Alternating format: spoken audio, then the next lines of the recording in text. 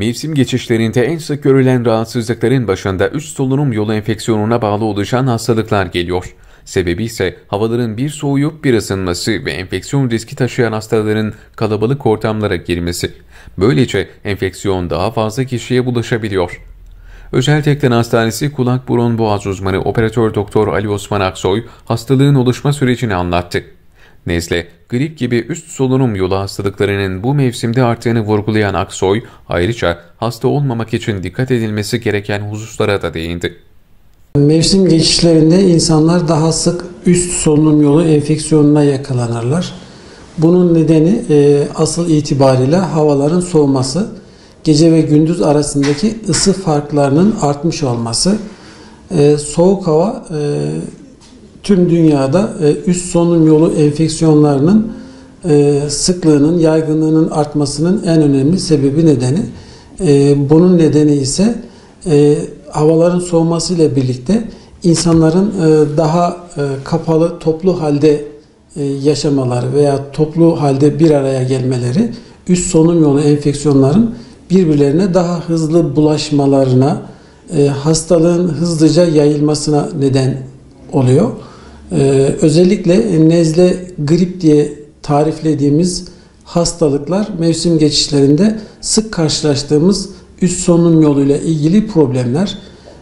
Tabii nezle ayrı bir hastalık, grip ayrı bir hastalık. Aslında her ikisi de virüslerden kaynaklanan üst solunum yollarıyla ilgili, üst solunum yollarını tutan, daha çok burun tıkanıklığı, geniz akıntısı, baş ağrısı, ateş, öksürük, halsizlik gibi belirti ve bulgularla seyreden, genellikle de 3-5 gün içerisinde kendi kendini sınırlayan soğuk algınlığı diye tabir ettiğimiz hastalıklar.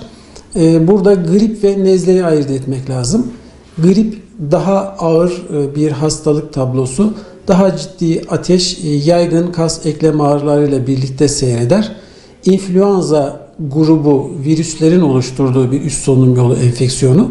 Nezle ise diğer koksaki, rinovirüs gibi bir takım daha selim seyreden hastalıklar, selim seyreden bir klinik tablodur.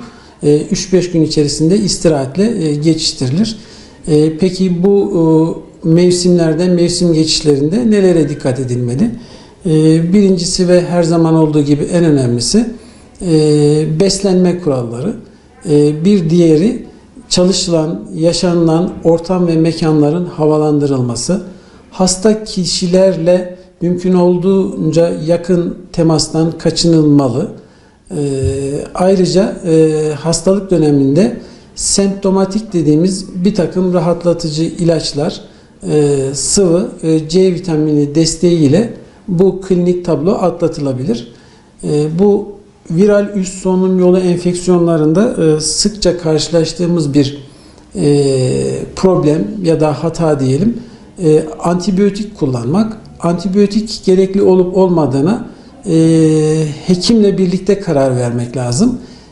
Bir grup üst solunum yolu enfeksiyonunda antibiyotik gerekir. Ancak buna hekim muayenesiyle karar vermelidir.